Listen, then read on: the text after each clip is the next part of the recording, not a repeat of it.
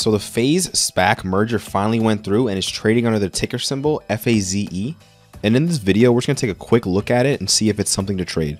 So earlier last year, FaZe had an initial valuation of $1 billion during the SPAC deal, but right now it came out around $725 million.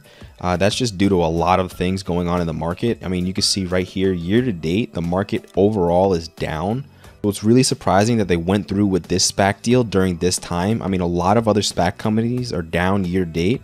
So we'll just see what 2022 has for this company.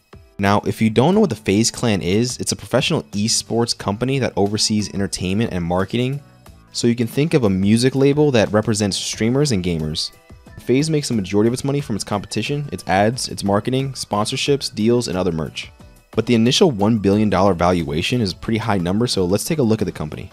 Now, there's no public financial information on FaZe since it just merged via SPAC, so all we can do is speculate until more financial information is out. This is not going to be a fair comparison since Warner Music Group is much larger than FaZe, but I just wanted to see what the profit margins on a company like this would be, since Warner Media is already well established.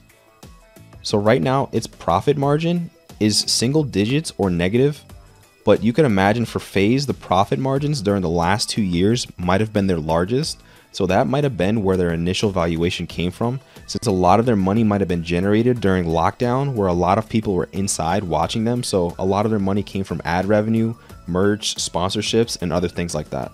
So 2020 and 2021 may have been their peak. Now let's take a quick look at the company's chart. Now it's trading around $9.10 right now, but remember SPACs initiate around $10, so it's only down around less than 10%. And since the company is relatively new, I'd imagine the options premium is relatively high. So we're gonna have to wait a few weeks to see what the premiums look like. Personally, I plan on staying far away from this company, and honestly, I would try to short it, but I feel like FaZe is a marketing company and they may be able to build a cult around it, so you never know. Now, hopefully this helps you out with what's going on with the FaZe merger, but if you have any other companies you want me to take a look at, comment them down below. And if you enjoyed the video, like or subscribe for more content like this.